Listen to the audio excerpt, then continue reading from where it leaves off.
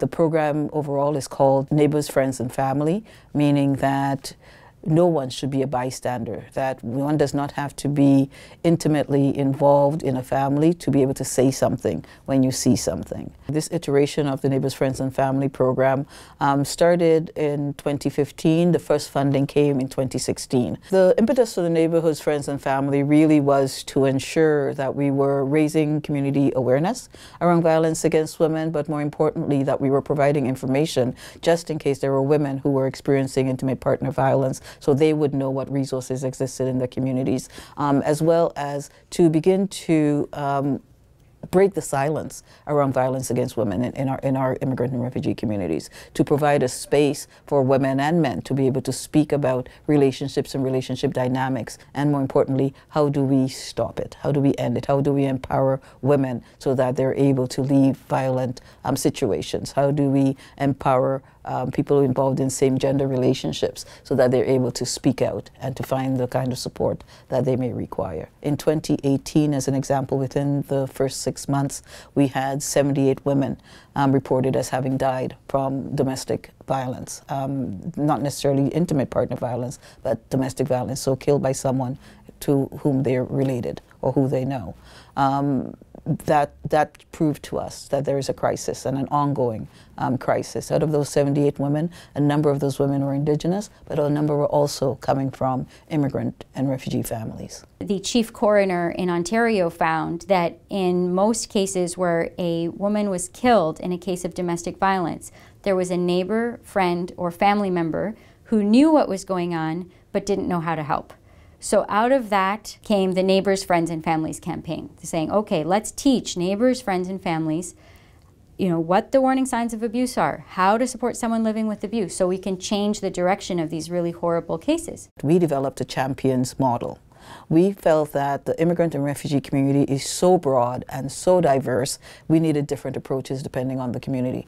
And so the champions model allows us then to identify folks who are interested, who've been doing work in the area, who have a sound analysis, feminist analysis around VAW, and to work with them, to train them on some of the issues around violence against women, and to provide them with resources so then they go out into their specific communities and hold events, have talks, find ways of bringing women and, in many instances, men together to talk about some of these issues. This program isn't about experts coming in from the outside and quote-unquote educating immigrant and refugee communities about domestic violence and preventing violence against women. It's coming from the community itself. In immigrant and refugee communities, especially when you think about things like people abusing someone who doesn't have immigration status, family violence where in-laws are involved, it's more complex because our communities are complex, right? And so by having peer champions from these communities, they can really tease out those conversations and help people really see what's going on in their own lives and in the lives of people around them. We're very specific on the way how we select peer champions. We try to bring into the peer champions the people who are already leaders in the community, the ones that are already the voices of who everybody trusts in that community. We invite them to be part of the campaign by us training them and giving them the knowledge and the tools to prevent and support people who are experiencing domestic violence.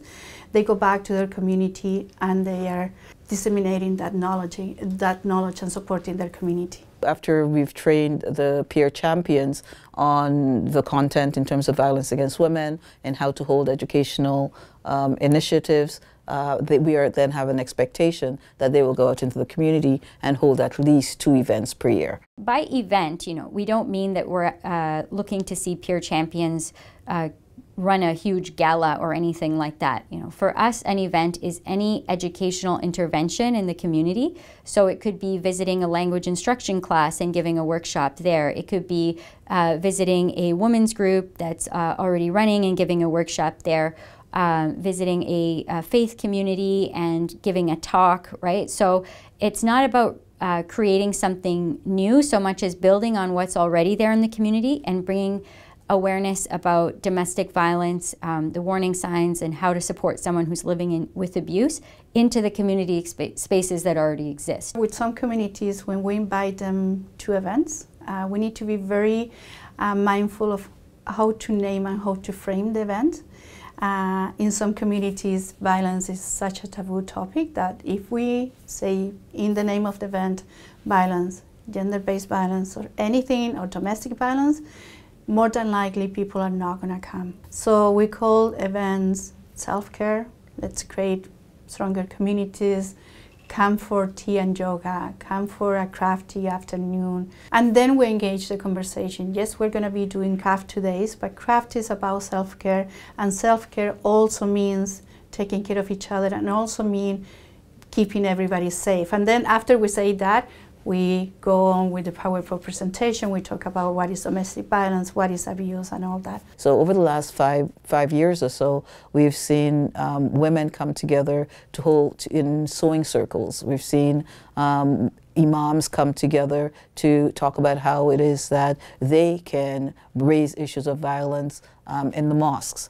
We've seen other groups of young women come together and put on an evening, whether or not it's a play or it's some sort of lecture on violence against women. We've seen senior women come together in a exercise club, and the topic of conversation is about violence against women. To support the Peer Champions event, there's an honorarium that we provide. We give them $1,000 to support that work.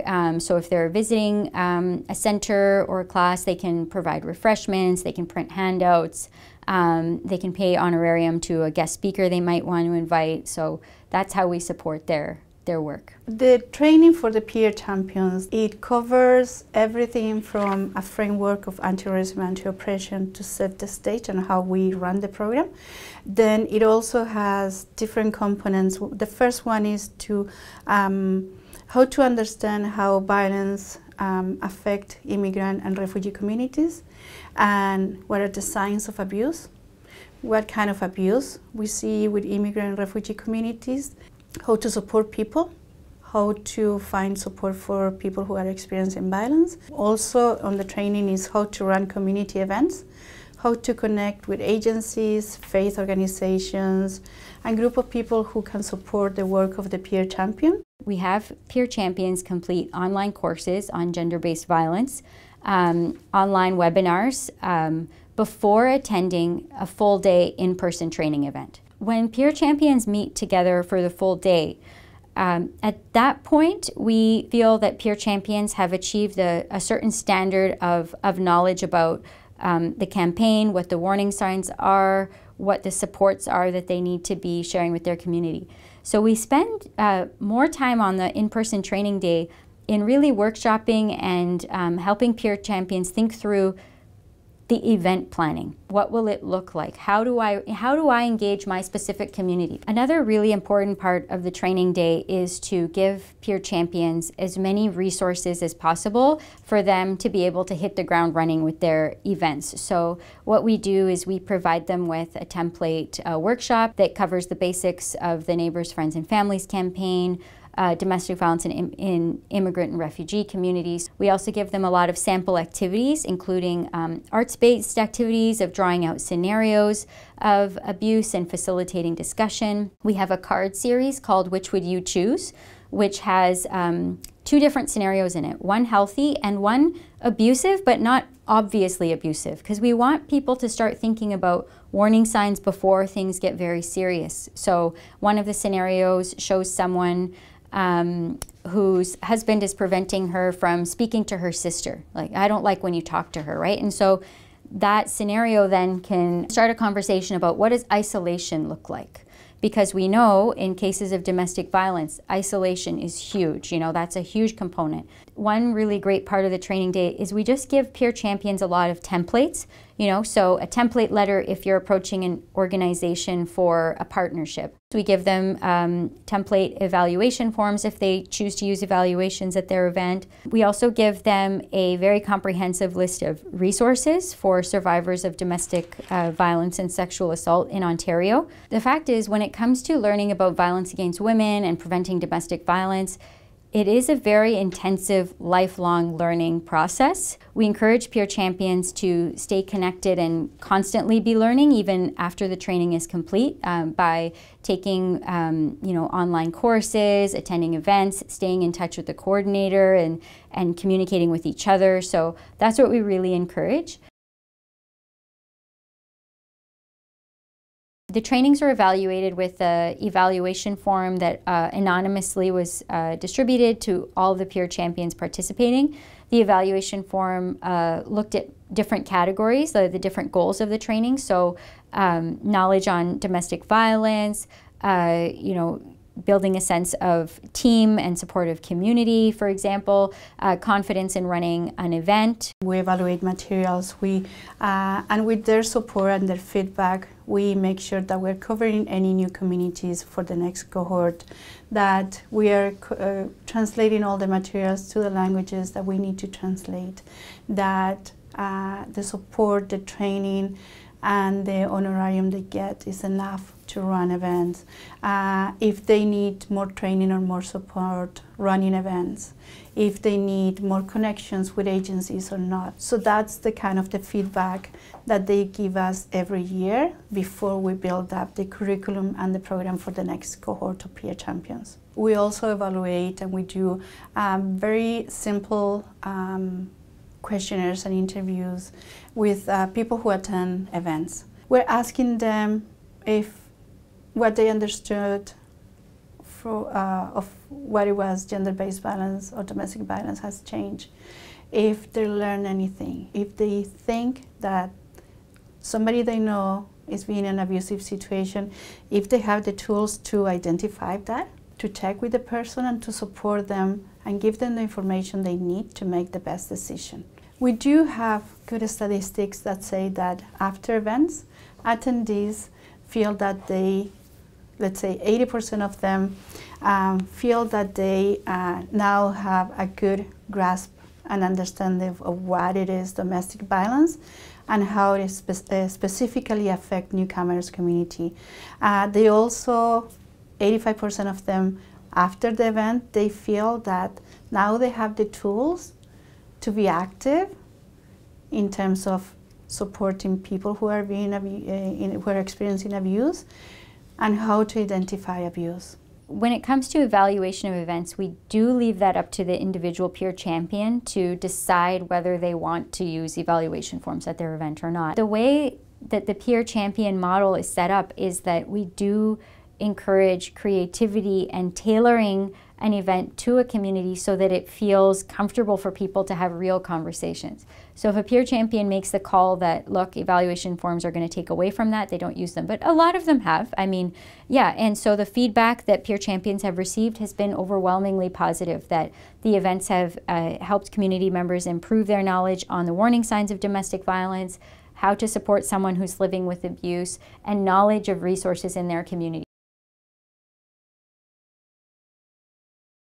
We think that the program will work well in remote communities and rural areas. Agencies who need to bridge the newcomers community first and work with them to identify who can be the peer champion, get to know who they are, what the needs of the community are, what the main languages, what the obstacles they face to meet. What is the history and the tradition in that community around domestic violence, and learn from there and work with them to make the program accessible for them. The rest can very easily. We have created training materials, evaluation forms, educational campaign materials that are already translated to more than 10 languages. OCASI also have learning tools on the subject of gender-based violence that are also available for everybody. If the program is going to be implemented in a bigger city, something similar to Toronto, let's say Vancouver, our recommendation is that the program is break down in small specific groups.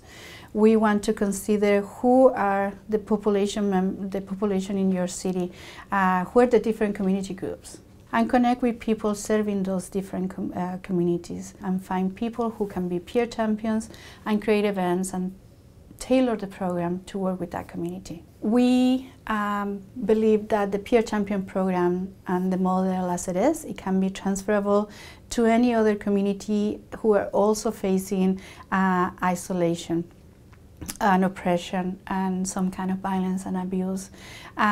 Here at OCASI we have the same peer champion model for the accessibility of newcomers and for positive spaces, so for LGBTQ plus community as well, all that between the newcomers communities. The partner organizations are really key for this program because it's community-based.